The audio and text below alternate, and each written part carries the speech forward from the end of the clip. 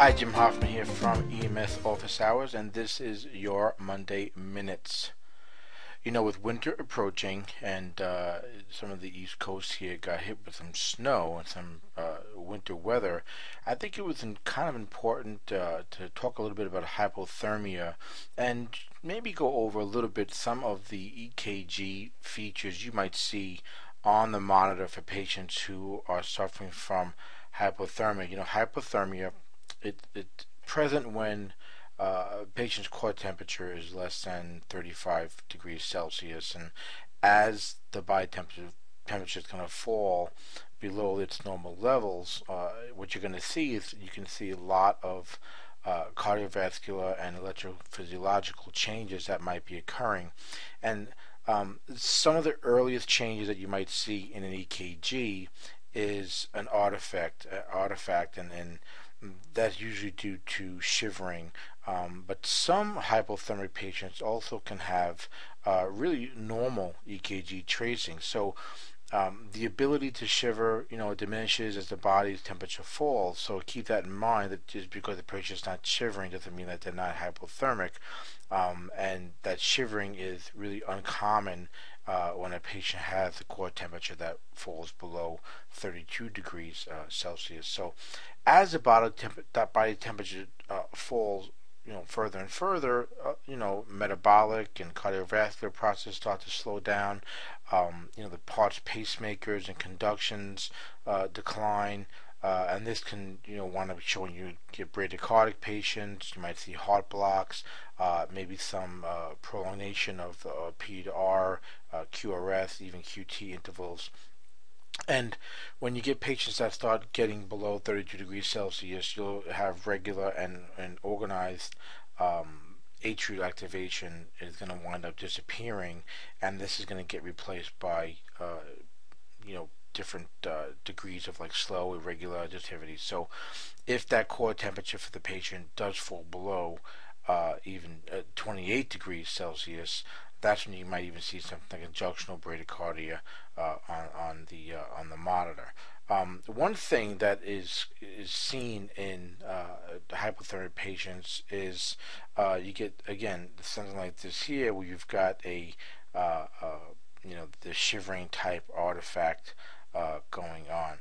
But the other thing you're going to see a lot of times too is that J wave you might have heard about, or that Osborne wave.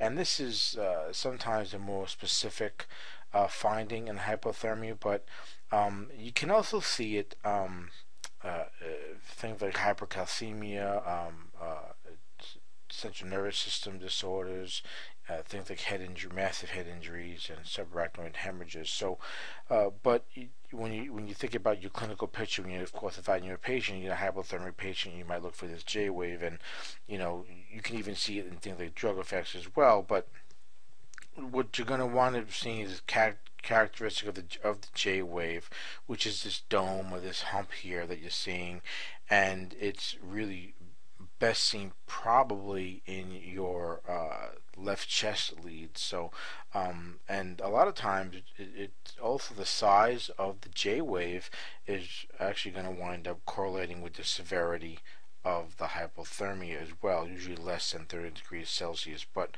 it's going to vary across patient to patient. And this doesn't really affect our treatment. Of course, for us in EMS, we're going to focus more on BLS interventions, airway control, rewarming, things like that for hypothermic patients. But I thought that it was just nice and just kind of a good idea to make you a little bit aware of what you might see when you talk about EKG rhythms and hypothermia. So when you see things like this, you're not kind of thrown off that something else is going on, that it can be the normal presentation that you're going to see for patients who are severely hypothermic. So just to show you, go over just some more features real quick. What you're going to, again, you get that artifact, that tremoring from the artifact you're going to see from the shivering.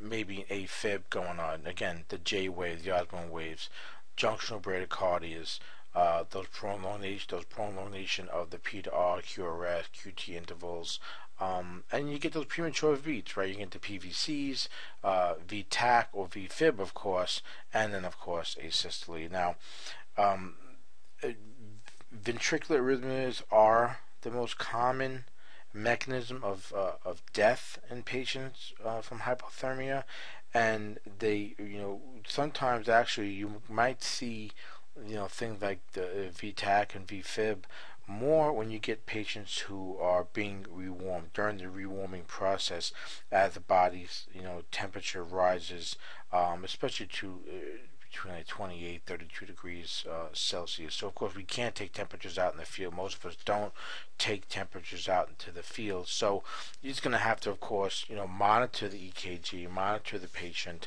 and again, your focus is on your protocol. Your focus is on primarily probably the BLS end of the care as far as rewarming, airway control, monitoring vital signs, and transport.